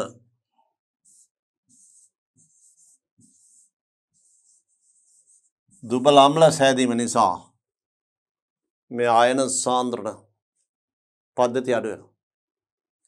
ආයන සාන්ද්‍රණ ඒ සංතෘප්ත ද්‍රාවණයෙන් අඩු වෙලා යනවා නිකම්ම මේ දුබල අම්ල සෑදීම නිසා. ඒ නිසා මේ ඇනායන තියෙන ජලයේ මද වශයෙන් ද්‍රව්‍ය ලවණයක් වෙතොත් මේ තියෙන ඇනායනයේ දුබල අම්ලයක සංයුග්මක භාෂ්මය වන්නා වූ ස්වල්ප වශයෙන් ද්‍රව්‍ය සියලු ලවණ පාහේ ද්‍රව්‍යතා බොහෝ සෙයින් වැඩි කරයි. තව අපි උදාහරණයක් හැටියට ගත්තොත් මෙන්න මේ සංයෝග calcium fluoride ඒගාගේම copper sulfide barium carbonate calcium oxalate phosphate තියෙනවා ඊගාට barium phosphate මේ සංයෝග ටික ගත්තම ජලයේ මද වශයෙන් දියවන සංයෝග කීපයක් silver phosphate Ag3PO4 මේවා මේ සංයෝග pH එකේ අඩු අවස්ථාවක pH එකේ අඩු අවස්ථාවක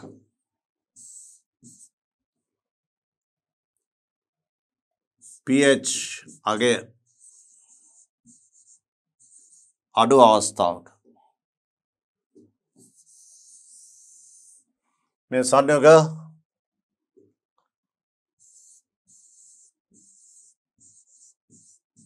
මෙම සංයෝග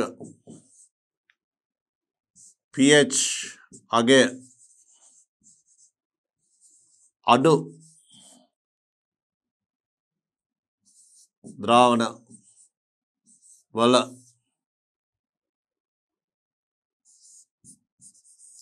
වැඩිපුර ද්‍රව්‍ය වේ වැඩිපුර දියනවා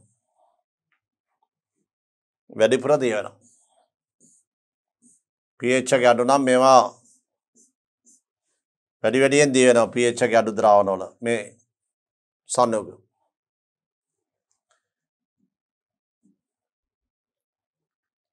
බලමු ඊළඟ අවස්ථාව මේ බලන්න මේක silver phosphate මේ සමතුලිතය silver phosphate මේ ආකාරයේ අපි ජල බීකරයක් අරගෙන ජල බීකරයකට දානවා silver phosphate Ag3PO4 solid.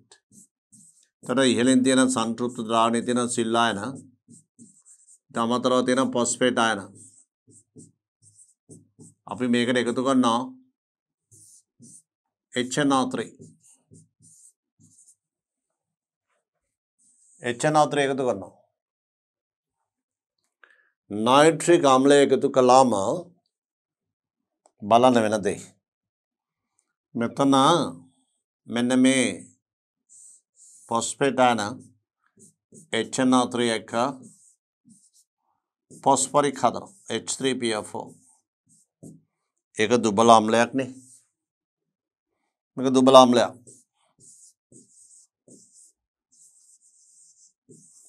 එහි ප්‍රතිඵලය ද්‍රාවණයේ phosphate ආයන සාන්ද්‍රණය අඩුවීම ද්‍රාවණයේ phosphate ආයන සාන්ද්‍රණය අඩු වෙන මේ සංතෘප්ත ද්‍රාවණය phosphate ආයන සාන්ද්‍රණය අඩු නැහැ කියන්නේ මෙන්න මේක මෙන්න මේ සමතුලිතය බලන්න මේ සමතුලිතයේ phosphate සාන්ද්‍රණය අඩු වෙනවා අපි එකතු කරේ HNO3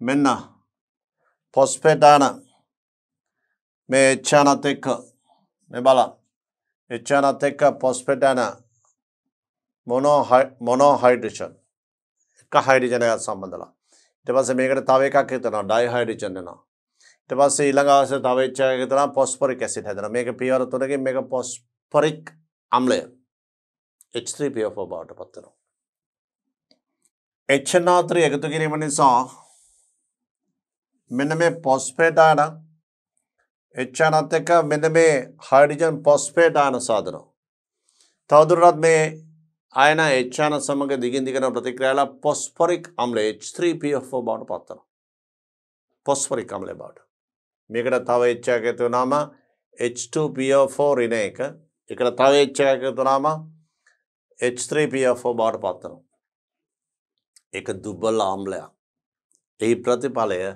මේ ද්‍රාවණයේ phosphate ආයන සාන්ද්‍රණය අඩුවීම phosphate ආයන සාන්ද්‍රණය අඩු වුණාම මේ තියෙන්නේ phosphate ආයන සාන්ද්‍රණය අඩු වුණාම මේ ද්‍රාවණයේ phosphate ආයන සාන්ද්‍රණය අඩු කරන අතර phosphate ආයන සාන්ද්‍රණය අඩු වුණාම ලේක්ෂ ක්‍රියා මොනතරම් යනවා සිල්ලා පොස්ෆේට් තව තව වැඩියෙන් දිය වෙන්නට පටන් ගන්නවා. අපි එකතු කරේ නයිට්‍රික් අම්ලය. නයිට්‍රේට් අයන වලට කිසිම බලපෑමක් නැහැ. නිරීක්ෂණ මට්ටමින් එයා ඉන්නවා ද්‍රාවණය තුළ අයන හැටියට. කිසිම ප්‍රතික්‍රියාවක් නැහැ. සිල්ලා පොස්ෆේට් වැඩියෙන් ද්‍රාවණය වීමට පටන් ගන්නවා. නයිට්‍රේට් අයන කිසිදු සිද්ධියකට සහභාගී නොවි ප්‍රේක්ෂක අයන ලෙස හැසිරෙමින් ද්‍රාවණය පවතිනවා. දැන් ඔබට පැහැදිලි ඇති මේ සිද්ධිය. බලමු ඊළඟ අවස්ථාව වැදගත් කරුණු.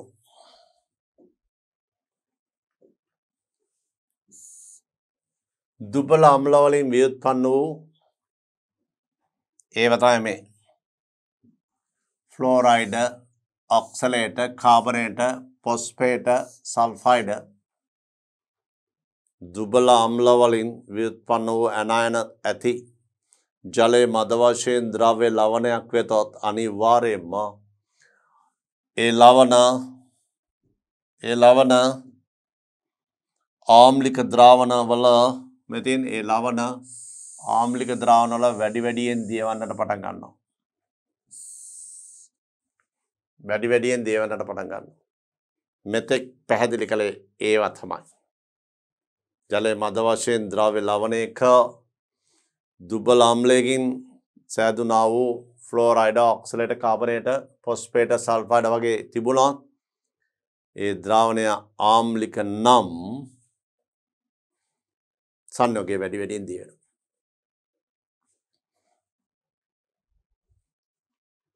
මේ බලන්න මේ සමතුලිතය ඔබට පේනවා copper hydroxide වල ලැබෙන සමතුලිතතාව. එතකොට copper hydroxide මේ බලන්න cupric අයන ඒ වගේම hydroxyl අයන සංතෘප්ත ද්‍රාවණය තියෙන මේ copper hydroxide අවක්ෂේපය cupric hydroxide ඝනය ඔය විදිහට මේ සංතෘප්ත ද්‍රාවණයේ තියෙන්නේ සංතෘප්ත ද්‍රාවණයේ මේ විදිහට cupric hydroxide ඝනය තියෙන බීකරේ පතුලේ ඊළඟ තියෙන සංතෘප්ත ද්‍රාවණය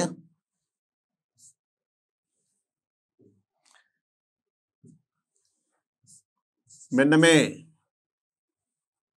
cupric hydroxide සංතෘප්ත ද්‍රාවණයට අපි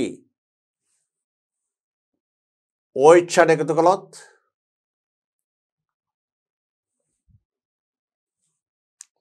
pH එක වැඩි වෙනවා. OH එකතු කළොත් pH එක වැඩි වෙනවා. OH සාන්ද්‍රණය ඉහළ දැම්මොත් අපි සෝඩියම් හයිඩ්‍රොක්සයිඩ් වගේ හයිඩ්‍රොක්සිල් අයන එකතු කරොත් pH එක වැඩි වෙනවා. මෙතන අවස්ථාව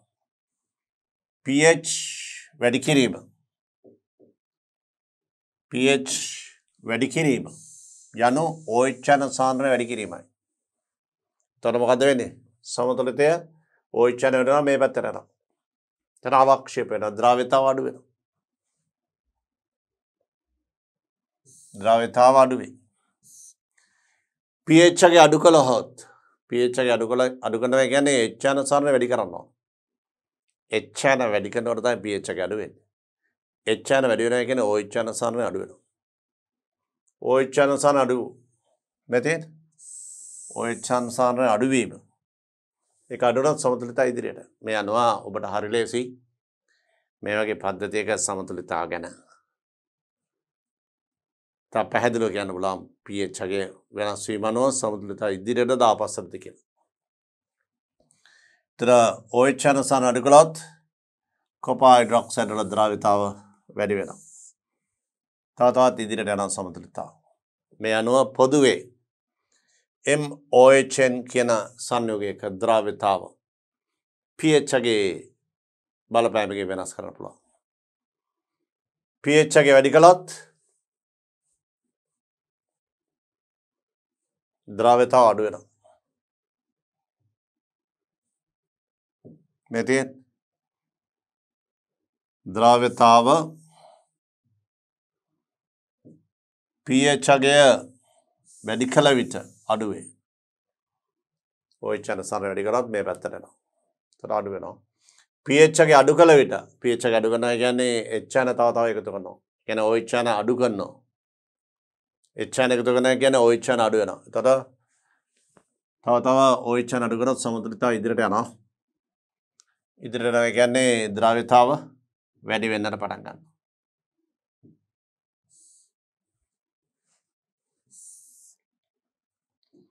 අපි මේ දක්වා සාකච්ඡා කළා දැන්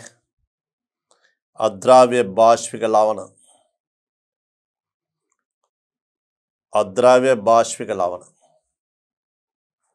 ඒ කියන්නේ බාෂ්පික ලවණ කිව්වම දැන් සිල්ල පොස්පේට් වල පොස්පේට් අයනය බාෂ්පිකයිනේ. පොස්පේට් අයනය ජල විච්ඡේදනලා පොස්පොරික් සහ OH යන දෙන එකයි බාෂ්පික ලවණ කියන්නේ. එතකොට බාෂ්පික ලවණ අද්‍රව්‍ය දැන් සිල්ල පොස්පේට් බාෂ්පික ලවණය. ඒක තමයි මෙච්චරලා අපි සාකච්ඡා කරේ බාෂ්පික ලවණ. ඒ බාෂ්පික ලවණයේ තියෙනවා පොස්පේට් අයනය. එතකොට අම්ලයක් එක්ක එක පොස්පොරික් බවට පත් වීම නිසා ආම්ලික ද්‍රාවණ වල ද්‍රාවණය වීමට නැඹුරු වෙනවා. ආම්ලික ද්‍රාවණ වල ද්‍රාවණය වීමට නැඹුරු වෙනවා. මේ අපි සාකච්ඡා කළ දේවල්.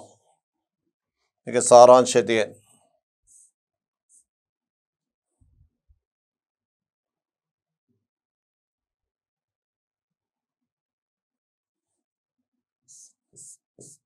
මේ විදිහට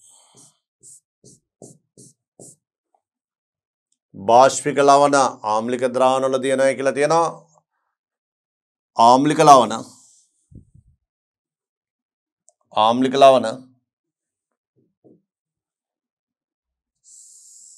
බාෂ්පික ද්‍රාවණ වල දියවන බව සඳහන් කළා තියෙනවා. එතකොට අපි සාකච්ඡා කළේ ද්‍රව්‍යතාව කෙරෙහි pH අගේ බලපෑම. දැන් ඔබ දැක්කා පොස්පේට් කාබනේට ඔක්සලේට වගේ අයන තිබෙන ලවණ අම්ලය දැම්මම වැඩියෙන් දියුණා. ඊගාවට මේ තියෙන කොපර් හයිඩ්‍රොක්සයිඩ් ඒ වගේ ඒවා H යන දැම්මම වැඩියෙන් දිය වෙන පටන් ගන්නවා. එතකොට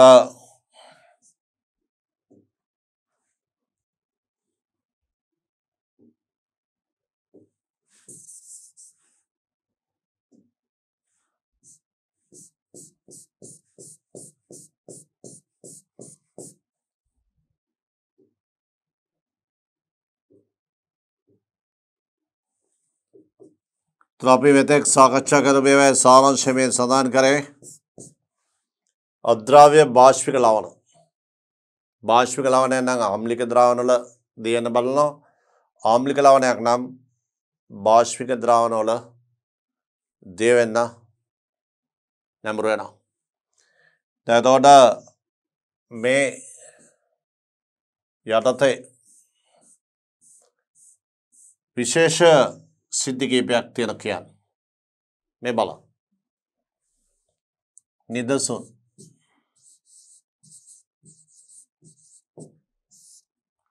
සිංක් හයිඩ්‍රොක්සයිඩ් ගමු. සිංක් හයිඩ්‍රොක්සයිඩ් ගන්නේ. සිංක් හයිඩ්‍රොක්සයිඩ් ජලයේ මද වශයෙන් දෙනවා. මේ විදිහට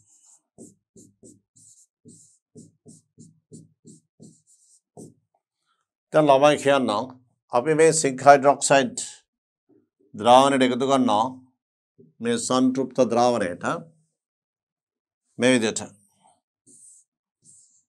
සිංක් හයිඩ්‍රොක්සයිඩ් මේ සිංක් අයන සාමය හයිඩ්‍රොක්සිල් අයන මේ අවක්ෂේපය සිංක් හයිඩ්‍රොක්සයිඩ් මේකට එකතු කරනවා සෝඩියම් හයිඩ්‍රොක්සයිඩ්. මොකද ඔබ කියන්නේ ද්‍රව්‍යතාව හයිඩ්‍රොක්සිල් අයන ඉහළ ලම්බන ඔබ මෙතෙක් ඉගෙන ගත්ත පරිදි හයිඩ්‍රොක්සිල් සාර වැඩි කිරීම නිසා සමතුලිතතාව ආපස්සට යනවා කියලා කියන්න එපා. ඔබ දැනගන්න ඕන අකාබනික රසායනික දැනුම. ඔබට උගන්වලා දෙනවා උභයගුණීය හයිඩ්‍රොක්සයිඩ් සිංක් හයිඩ්‍රොක්සයිඩ් උභයගුණී. ඒ නිසා මේකට ප්‍රබල ක්ෂාරය එකතු කළාම ළමයිනේ මේක දිය වෙනවා. Na2 ZnO2 හෙවත්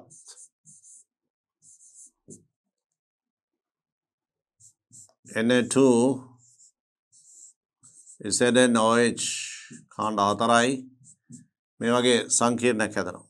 මේ කොහොම මේකත් එක්ක ජලය හැදෙනවා. නැත්නම් මේක හැදෙනවා.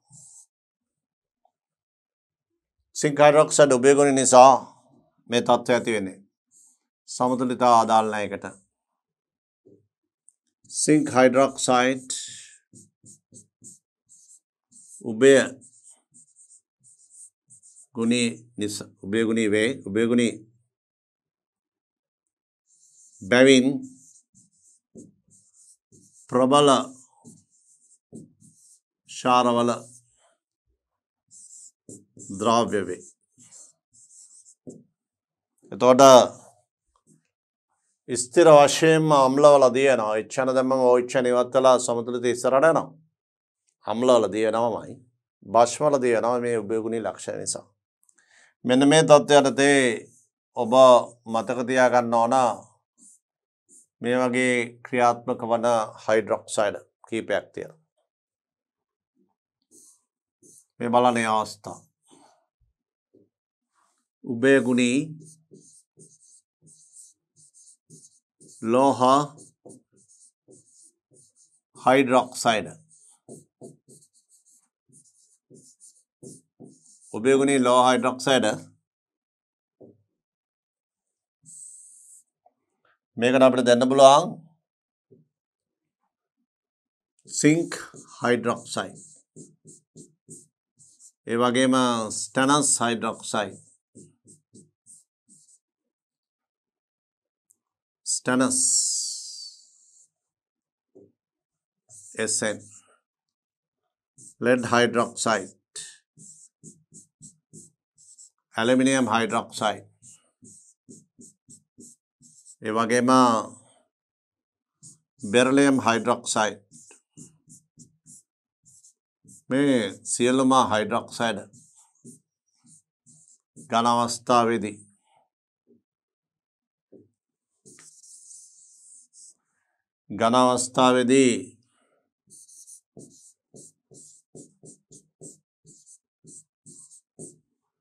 මේ හයිඩ්‍රොක්සයිඩ් ඝන අවස්ථාවේ ඇති විට ප්‍රබල ක්ෂාරයක් එකතු කළොත්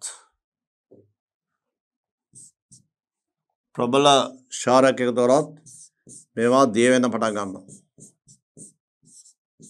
උභයගුණී නිසා උභයගුණී ප්‍රබල ක්ෂාරවල දිය වේ.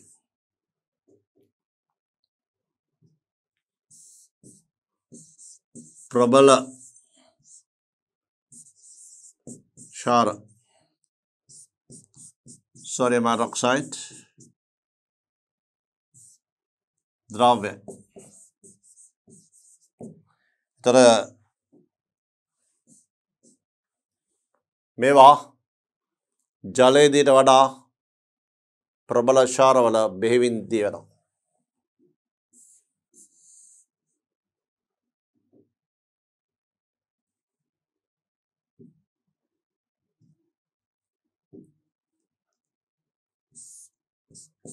मेवा मेम संयोग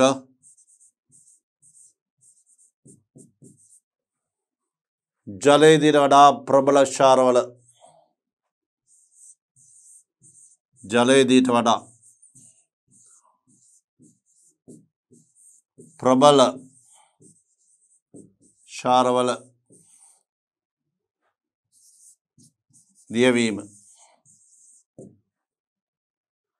මේක එක සිද්ධියක්. මේ ටික මතක තියාගන්න ඕන. ඒ වගේම මේ බලන්න copper hydroxide මේකේ සමතුලිතතාවය දැන් ළමයි කියන්න copper hydroxide වලින් සෑදෙන සංතෘප්ත ද්‍රාවණයකට NaOH එකතු කළොත් OH අනසන්න වැඩිවීමෙන් සමතුලිතතාවය මේ පැත්තට යනවා ද්‍රව්‍යතාව අඩු වෙනවා. sodium hydroxide එකතු කළොත් sodium hydroxide එකතු කළොත් ද්‍රව්‍යතාව NaOH මේකට අපි එකතු කරනවා මේක තියෙන cupric ion ඒ වගේම hydroxyl ion මෙතන cupric hydroxide එතන මේකට අපි එකතු කරනවා sodium hydroxide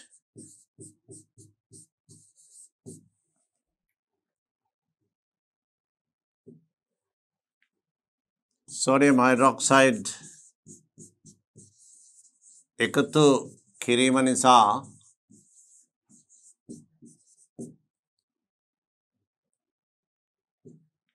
OH ඍණ අයන සාන්ද්‍රණය වැඩි වේ. මනසා සමතුලිතතාව පසු අතට සමතුලිතතාව පසු අතට ගමන් කිරීම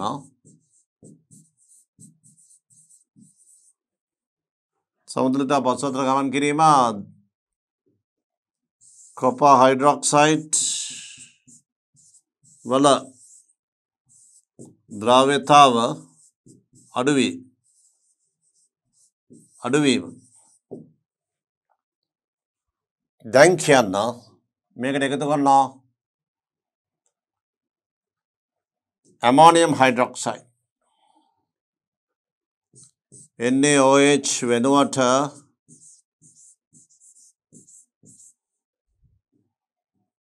sodium hydroxide වෙනුවට ammonium hydroxide එක් කිරීම මොකද වෙන්නේ? ammonium hydroxide එකතු කරොත් මේ ලේචට්ලේ මොන ධර්මය අනුව පසු අතර කියන කතා ගන්න බෑ.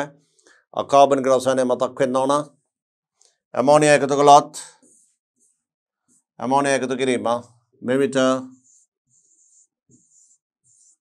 copper hydroxide වල ද්‍රව්‍යතාව වැඩි වේ. copper hydroxide වල ද්‍රව්‍යතාව වැඩි වෙනවා. ඒට හේතුව මෙතෙන් බලන්න.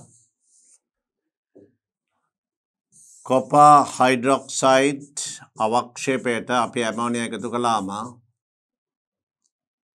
ඇමෝනියා ජලීය ද්‍රාවණයක් හෙවත් ammonium hydroxide එකතු කළාම හැදෙනවා copper සංකීර්ණයක් වෙන මේක. ජලීය ද්‍රව්‍ය සංකීර්ණයක් සාදන. දැන් පේරනේ. ඒට හේතුව ජලීය ද්‍රව්‍ය සංකීර්ණයක්. copper hydroxide. copper hydroxide ජලීය අමෝනියා සමග ජලීය ද්‍රව්‍ය සංකීර්ණයක්.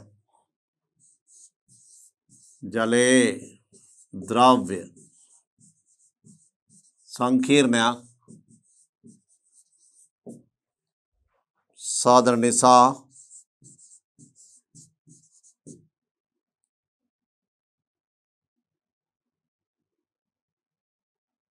කොපර් හයිඩ්‍රොක්සයිඩ් ජලය ඇමෝනියම් සමග ජලයේ ද්‍රව්‍ය සංකීර්ණයක් සාධන නිසා ජලයේදීට වඩා ජලීය ඇමෝනියම් වල කොපර් හයිඩ්‍රොක්සයිඩ් වැඩිපුර තියෙනවා. ජලයේදීට වඩා ammonia ammonium hydroxide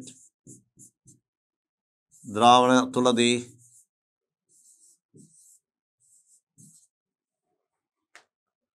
copper hydroxide වල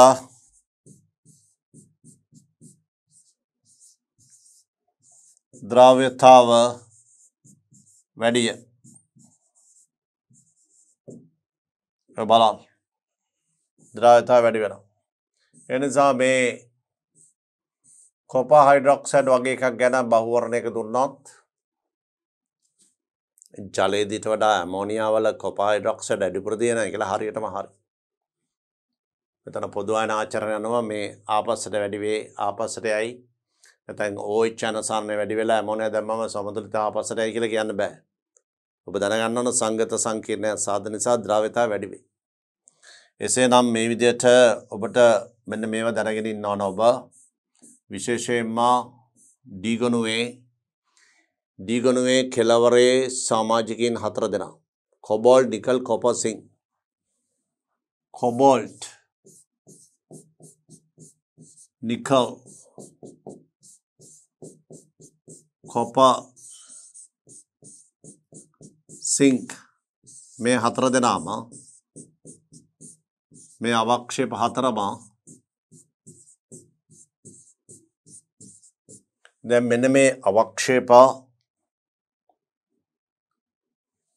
ජලීය ඇමෝනියා වල දිය වෙනවා. මේ සියල්ලම ජලීය ඇමෝනියා වල දිය වෙනවා. ඇමෝනියා වල දිය වෙනවා මේවා.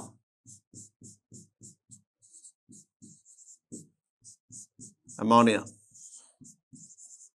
දිය වෙලා මෙතන හැදෙනවා කොබෝල්ට්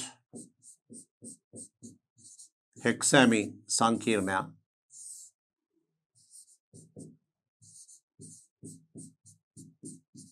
මෙතන හෙක්සැමින් සංකීර්ණයක් හදනවා.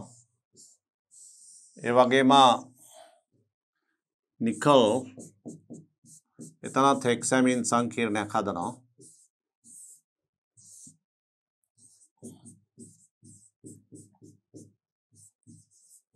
මෙතන ටෙට්‍රැමින් සංකීර්ණයක් හදනවා.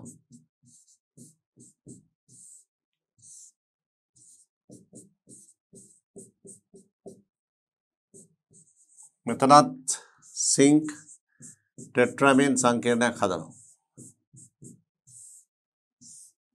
මෙන්න මේ නිසා මේ අවක්ෂේප ජලයේදීට වඩා ඇමෝනියා වල බෙහෙවින් ද්‍රව්‍යයි. ඒ නිසා අන්නේව මතක තියාගන්න ඕන.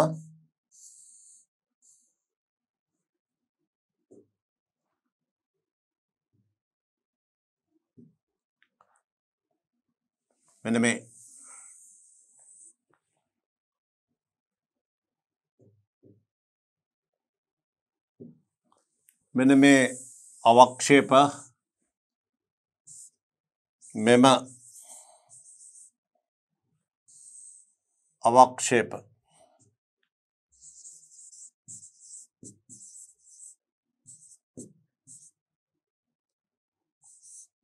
ජලයේදීට වඩා ඇමෝනියා ජලීය ද්‍රාවණ තුල ද්‍රව්‍යතාව වැඩිය. ඒ ද්‍රව්‍යතාව වැඩි වීමට හේතුව තමයි කියලා දුන්නේ මෙන්න මේ ජලයේ ද්‍රව්‍ය සංගත සංකීර්ණ හදනවා. ඒ නිසා අපිට පුළුවන් මේ සුවිශේෂ සිද්ධීන් මතක් කරන්න. එතකොට අපි උභයගුණී හයිඩ්‍රොක්සයිඩ් යටතේ මේ ටික දුන්නා. ප්‍රබල ක්ෂාරවල වැඩිපුර දියවෙනවා. ඒ වගේම තව විශේෂ අවස්ථා කිහිපයක් දුන්නා. මෙන්න මේවා ඇමෝනියා වල දියවන සංයෝග මේ තියෙන. මේ සංයෝග ජලීය ඇමෝනියා වල දියවෙනවා. ජලයේදීට වඩා වැඩිපුර ඇමෝනියා වල දියවෙනවා. ඒ නිසා ද්‍රාවිතාව සම්බන්ධයෙන් අකාබනික රසායනයත් පදනම් කරගෙන සියලු කරුණු විස්තර කරා. අතිශයම වැදගත් විභාගය සඳහා මේ කොටස. ඒ නිසා ඔබට ද්‍රාවණයක pH ගේ වෙනස් කිරීමෙන් ද්‍රාවිතාව වෙනස් වන ආකාරات ඒ වගේම සමහර අකාබනික සංයෝගවල ද්‍රාවිතාව වෙනස් වීම සුවිශේෂ සංසිද්ධි නිසා ඒවද මේ මොහොතේ ඉදිරිපත් කළා. ඒ අනුව උභයගුණී හයිඩ්‍රොක්සයිඩ් ගැන වෙනම කියලා දුන්නා. ඇමෝනියා සමග ජලයේ ද්‍රව්‍ය සංකීර්ණ සෑදීම නිසා ද්‍රාවිතාව වැඩි වීම ගැන වෙනම කියලා දුන්නා. මේ නිසා කාරණෝ රාශියක් මේ යටතේ සාකච්ඡා කළ අතිශයම වැදගත් විභාගය සඳහා. ඒ නිසා ද්‍රාවිතාවේ වැදගත්ම කරුණු අපි අද සාකච්ඡා කළේ. අපි ඊළඟ පාඩමේදී බලමු සාකච්ඡා කරන්න කැටයන විශ්ලේෂණය. කැටයන විශ්ලේෂණය ගැන අධ්‍යයනය කරන ද්‍රාවිතා ගුණිත පදනම් කරගනිමින් ජලීය ද්‍රාවණයක කැටයන රාශියක් ඇති විට ඒ කැටයන වෙන් වශයෙන් වෙන් කර ගැනීම ගැන කතා කරනවා. ඒක තමයි කාණ්ඩ විශ්ලේෂණයේ මූලධර්ම කියලා කියන්නේ. අන්න ඒක අපි සාකච්ඡා කරන්න බලාපොරොත්තු වෙනවා. KSP අගය පදනම් කරගෙන නැත්නම් ද්‍රාවිතා ගුණිත පදනම් කරගෙන.